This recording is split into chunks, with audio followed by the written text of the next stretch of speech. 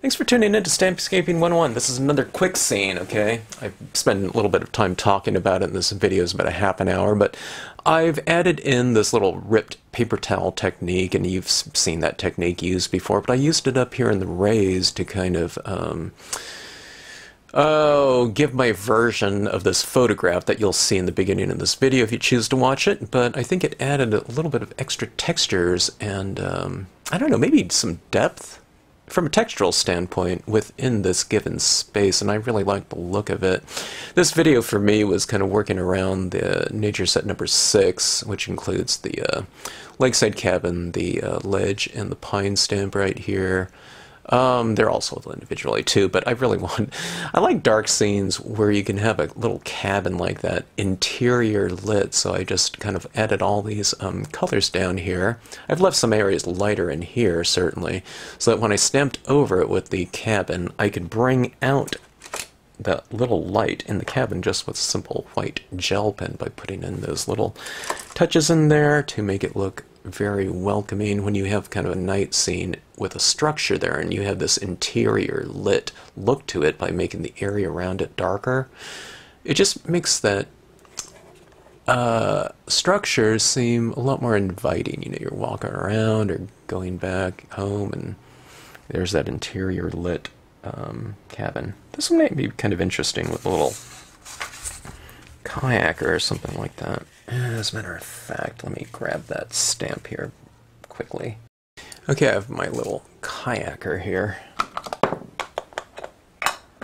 We'll add them into the foreground. It'd make for a pretty spectacular row at night, huh? We'll put them right down here. By scale, you want them a little bit more in the foreground, which means you put them a little bit lower, so it's in proportion to the cabin. There's a lot of leeway, though. You can put them higher up or lower up. There's only like a 1.5 inch space there, but I wouldn't put them right next to the cabin, you know, but any other place would look fine. Alright, so anyways, that's not nature set number 6, but I had to do that. It kind of puts, you know, I don't know, us as a viewer or something like that in that little kayak like that, but wouldn't that be a spectacular setting to, you know, for a evening row? Mosquito free too, because it's our scene and whatnot. It could be whatever we want it to be, but anyways, a quick scene, and this is a really easy type of technique to do. You just have to use a lot of ink, okay? And even I went from light to dark and I layered in there, and then I went back to the lighter one and I added a lot more in there, you know, to get that really kind of a glowing appearance where it looks like the light is emanating from within the scene, so you kind of keep your darker colors more kind of perimeter oriented. But if you choose to watch the video again, you'll see how it's done. Thanks for tuning into the channel. Hope you enjoy the scene. And hope you enjoy that little twist on the technique that I use up here with the torn paper towel. Alright, thanks again for watching. Okay, while I'm on this quick scene kind of kick, I thought I would do another one of these Aurora Borealis type of scenes. This one, Aurora, the Mysterious Northern Lights book. I don't know, by Sierra Club Books here. Bought years and years ago. But I want to take a look at some of these scenes in here, some of these photographs, and kind of the formation of some of these rays. I really want to get these rays kind of down. I never really feel like I've really got them. I think I've given a, you know, pretty cool depiction of them, but I want to get some of the more kind of a nuanced textures that you would see in the actual northern lights out there. So I want to get some of this kind of variation happening within the ray itself rather than just kind of having these kind of streaks coming down like that, which I do like the look of, but I want to see if I can get some of these little areas in here not captured but kind of represented. And I think I know how to do this one. I think it's just kind of rip paper towels throughout the ray would look kind of interesting for that. So anyways, it's good to reference nature and photographs. You know, I can't witness them, you know, in real life unless I go out and see them, but which I want to do one of these days. But photographs and whatnot are the next best thing, and let's just get into it. Alright, so quick and easy scene. It is, I'm taking a look at the clock there, and I'm going to try to expedite this entire process. Alright, let's go for this kind of, I'm going to do this Lakeside Cabin in here, and there's going to be some really cool thing that I do with that window in here and the reflection, which you've seen in the previous videos if you've watched them, but I need to keep some of this area a little bit light where I'm going to position that cabin, okay? So let's go for some more of kind of an explosive type of thing than just the curtain style, okay?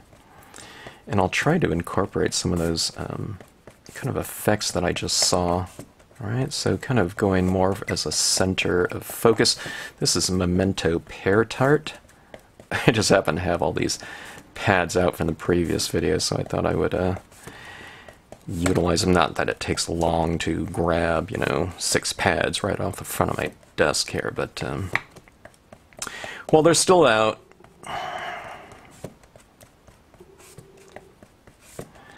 Alright, getting really good saturation with your lighter tones, your foundation coats, okay? And it'll make things go much, much easier when you get into those darker tones. The darker tones are the ones that, you really want to have the ability to kind of manipulate them in terms of the blending aspect of them. You want them to really blend in really nicely. So you get that good foundation coat with your lighter tones, and then the darker ones will kind of apply very easily and smoothly for you. They'll participate with what you're trying to go for the most part. There's still a lot of variation that happens within this, but you won't be fighting it, And that's one of the really fun things about kind of this whole process, is just the sheer amount of variation that that happens from that amount of ink that you apply. And then there's the so there's a lot of control over it, but yet within that control, the variation occurs. Like for example, I could do this one same exact thing again, and this background will look not completely different, because it'll be the same color scheme. I'm talking about if I do the same thing with the same color scheme. But the rays will be different. With some inks, maybe I will have applied less of a certain color and more of another. And I can't get the same thing twice, which is the fun of it. I don't like getting the same thing exactly twice either. I wouldn't be going for exact replication anyway, but even if I tried, I could probably get something reasonably close, but not exactly though.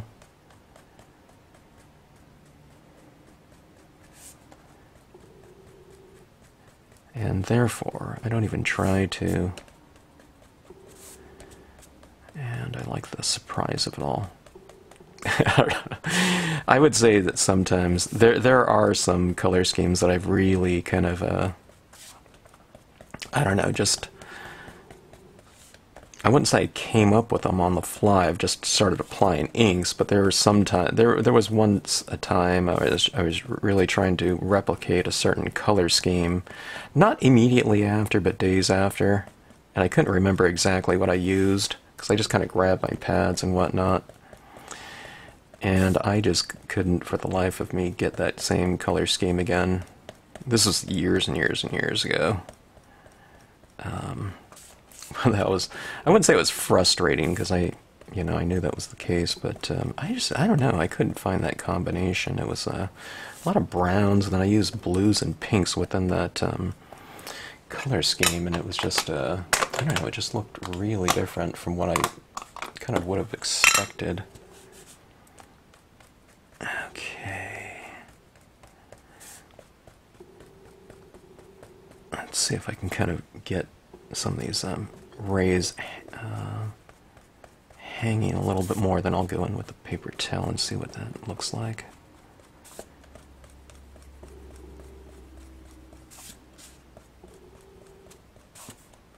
Kind of looks very explosive though, doesn't it? With this, I'm on blue now, and that's just the name of that color. It's a Marvy blue. It's the number 3. I'm kind of going in certain areas instead of doing this whole perimeter type of application, okay? And I'll also be a little bit more perimeter oriented with it, you know, to get it going from something very light in the middle, transitioning, that's what word I'm looking for, transitioning from very dark on the edges to, you know, certainly lighter in the middle with that kind of that I don't know, I guess it's a focal point, the point of kind of the emanating light. All right, here is, that's black, this is the Prussian blue. Okay, so let me try to get these rays established. I haven't really done this aspect of the technique before with what I'm going to try to do, but we'll see how it goes. Prussian blue, as I've noted in previous videos, whenever I've used it, it has a slightly different consistency to it. For some reason, it seems it's very dense in terms of the vibrancy and saturation of color, but it's very watery. Or I wouldn't say watery. It's the viscosity of it is thin, so it's able to penetrate the paper to get, you know, those darker kind of applications through kind of all this built-up thicker ink. So it's a pretty good one to have in your repertoire, your supplies, or rather, if you want to get kind of that darker, deep saturation. I guess I stamp out things with it once in a while, but for the most part I use it just as a color to apply.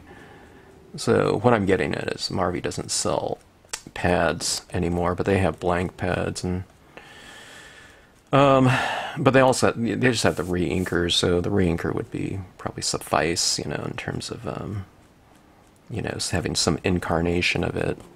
You don't have to have, you know, a blank pad with that color on there. I mean, it's great for convenience sake, but you can also just put a couple drops of it out on a little palette and utilize it that way.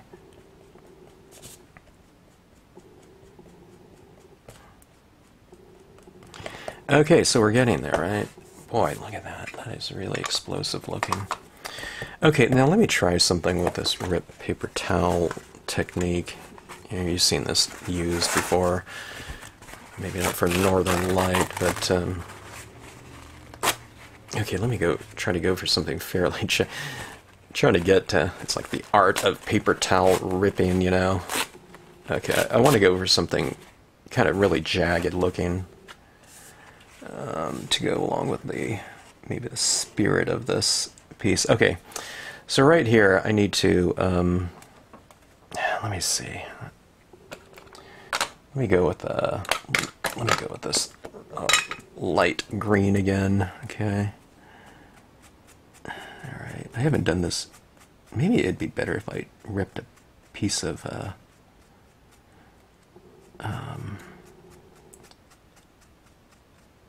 just paper instead of paper towel for this. I don't know. Let's see how it goes here. I was gonna say it might start soaking in too much through the, you know, very absorbent paper towel.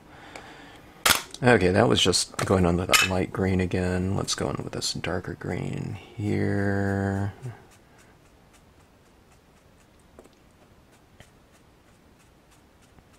I think it's going to work. I hope. Alright, let's go in with the Prussian blue. Okay, let's see, like that. Kind of. I don't know, it adds a, another texture into it. Let me see here. Okay. Let's go with that lighter green again. It's going to have some of the blue in it. I'm just using the same pad here.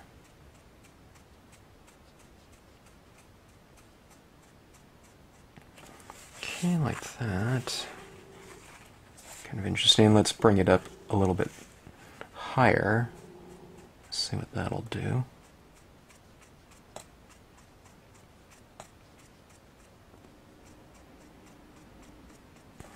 Okay, ooh, it's kind of interesting. There's something kind of, I don't know what the word is, it's like a burn or something like that.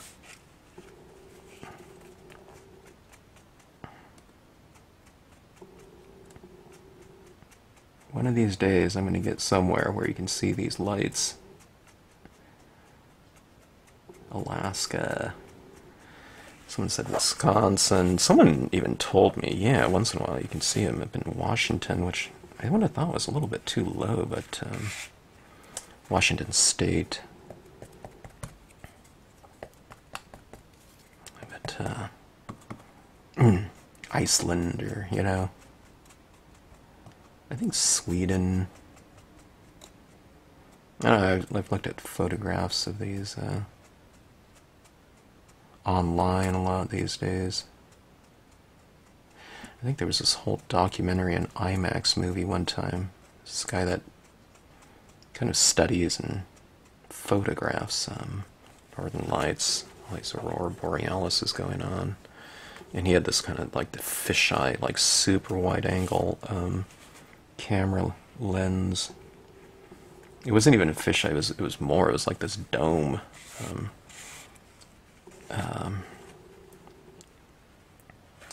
Dome camera lens. It was really amazing looking.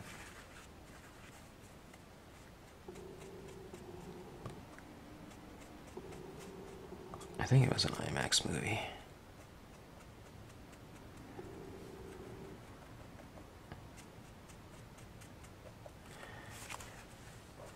Alright, how's that look? It's kind of it adds an extra dimension, doesn't it? Alright, the paper towel thing worked fine. I guess, you know, a ripped piece of paper, you know, wasn't needed.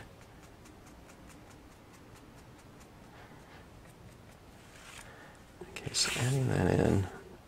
I don't know, it's more, let's call this kind of an abstract northern light background.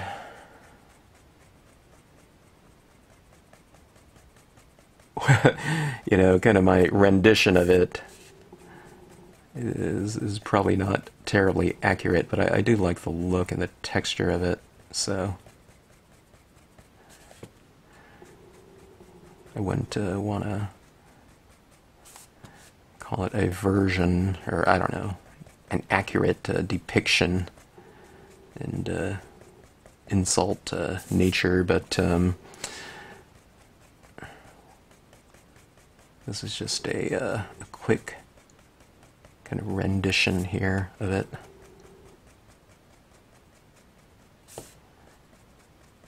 And awfully fun.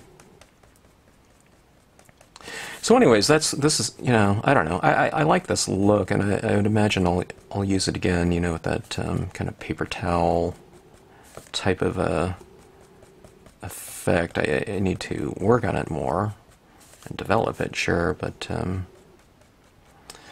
you know, I mean, it's fun stuff to try to kind of come up with some sort of solution for some sort of look that you're going after, maybe.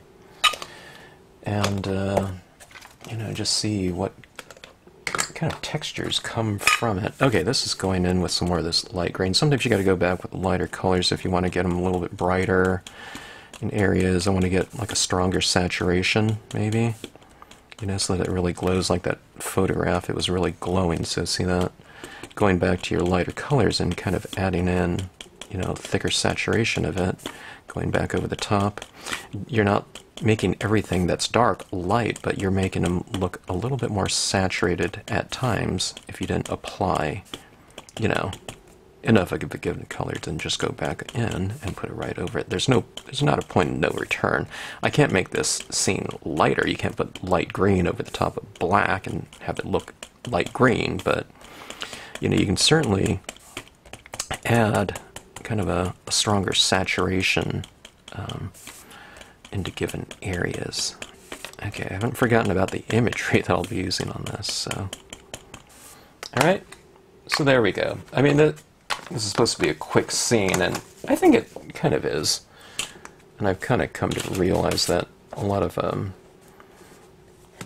the length of my videos is just simply because I haven't cared about time at all, but the truth is that a lot of these scenes that I've done, I could probably have done them in half the time, but I just kind of take my sweet time, so to speak, and something that could be, you know, 20 minutes of stamping or something like that have become I don't know, much longer. So I have to figure out what's up and what's down. Actually, I like that one. I like that kind of going up there a little bit more. Hard to say. Alright, now, I think I have enough lighter area in here. I'm going to go back in and, let's see, let me add more of this green. I'm going to bring some of this green in here. And I'm going to do it right now because once I stamp that out, it's going to be kind of wet on there for a while. I mean, I could stamp that out and wait for, you know, that to dry. And then I could do what I'm doing right now, right over the top of that. But that's going to take a little bit of time to dry, so let's add this in right now so I don't have to apply any more inks over the top of this, like right now during this video. I'll still leave it a little bit lighter in there, but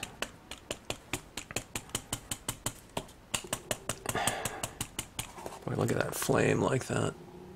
Doesn't that look kind of interesting? All I did was, you know, it's just that extra paper towel kind of addition. Even this would be really cool. You could put a word stamp in there, you know, quote stamps. Wouldn't that be kind of cool? Alright, so let's see. Boy. I think it'll look pretty good, you know, whatever way I do it. So let's just pick away and just get it over with. Okay, so I'm trying to figure out. I'll just have this. I'll just center it. It's going to be too centered if I just lift it as is, so I'll add in those kind of anchor stamps in terms of my foreground, and I don't know if I'll do a background in there or not. Let's see how it goes.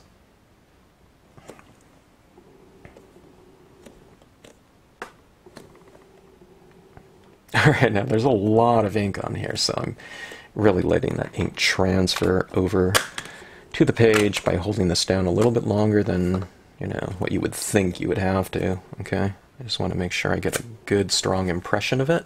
And I did re-ink my black pad fairly recently, a couple scenes ago, in other words. Okay, so that is in there. It'd be good if I can color that in a little bit too, but I'm not going to do it because that black is really wet right now. Okay, so let's see. Let's go ahead and use this for it. Let's use, this is going with nature set number 6 right here. These are the images that are included in that set, or, you know, they're also sold individually. I'm using my wood-mounted, I do think I have a, like a cling foam version of this set open.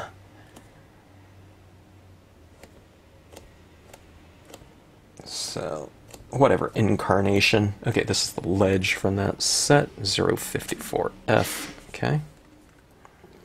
So,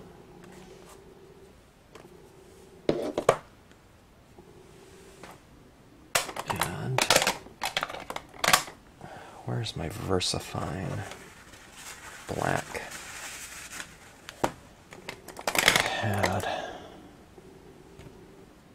Alright, this is a quick scene. I'm supposed to have all these things really... Oh, it was buried underneath my pile of paper towels next to me. Okay. Alright, going with the VersaFine black here. VersaFine black is really super black, so... Although that Marvy black, that re-inked Marvy black's looking pretty good on there too.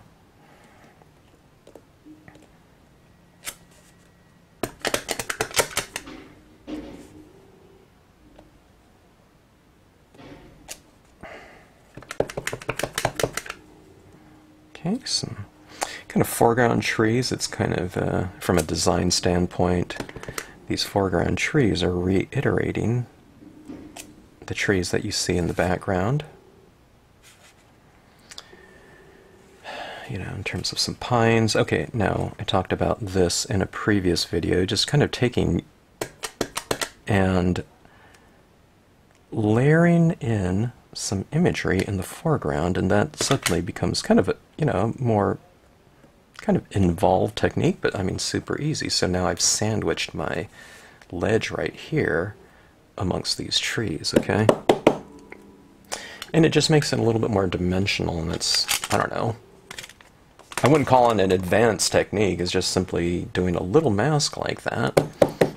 But that's kind of one of those little super easy things to do to a given area and space within your scene that can really give it some extra dimension. Alright, that looks pretty interesting. Alright, now this is what I was kind of looking forward to doing here. Now this white will stand out better if I kind of ink in that cabin right around it there. But what I'm going to do is, I made it yellow in there, but I'm going to add in a little bit of this white. I needed something that's going to be lighter than that area, just so that it represents kind of light coming from within that given space, and I'll kind of light up some of these rocks on the tops of the rocks, you know, right around that cabin. So we're saying that the light coming from within the cabin is influencing objects around it.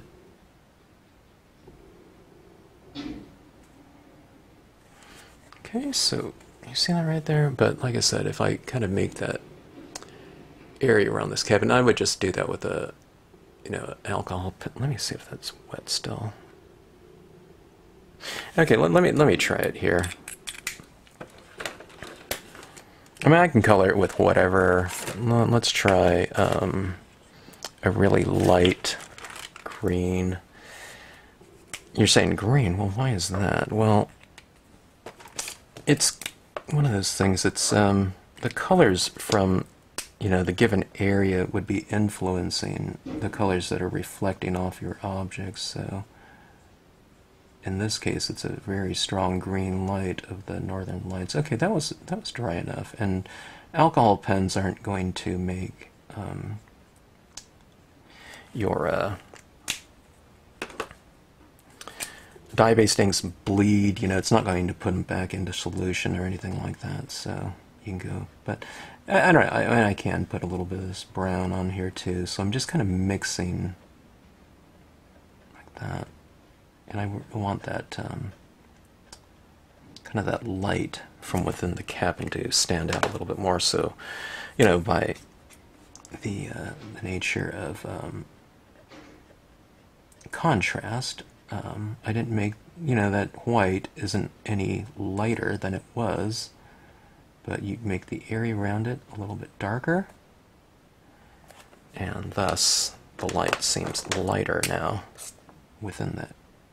And I can go into my shadows. Now shadows, in this case, would be probably this darker green, so like this little rocks down in here, we can kind of add a little bit of shadow around them, at the base of them. I do have shadows drawn into the design itself, so that kind of expedites the entire process, but you can kind of hit it again with a little bit of detailing like this.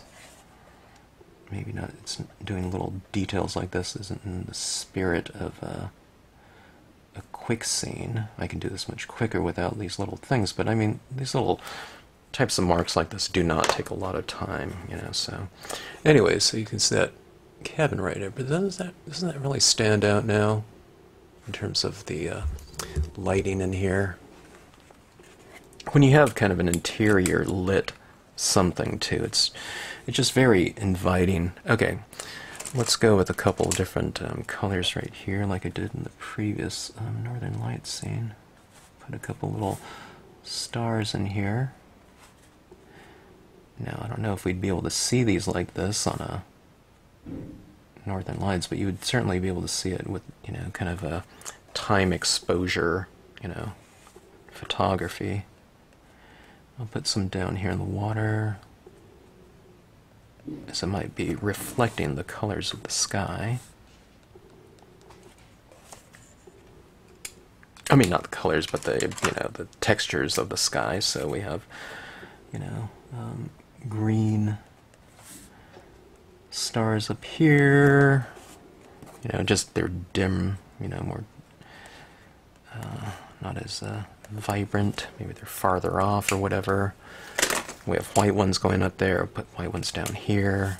And here's the yellow. Yellow's kind of used in, well, it's, I don't know, a certain aspect of green. It kind of looks yellow in there, but that was the lime green color, the light green Marvy. Okay, but look at that. That is really fun. So a little bit of a kind of twist on those Northern Lights by putting in those extra little textures like that. I do like the look. There's something kind of watercolory look, you know, about that, or something kind of amorphic looking there. So I'm trying to, I don't know, work on my Northern Lights rays and whatnot, and how to kind of add a little bit of extra texture to them.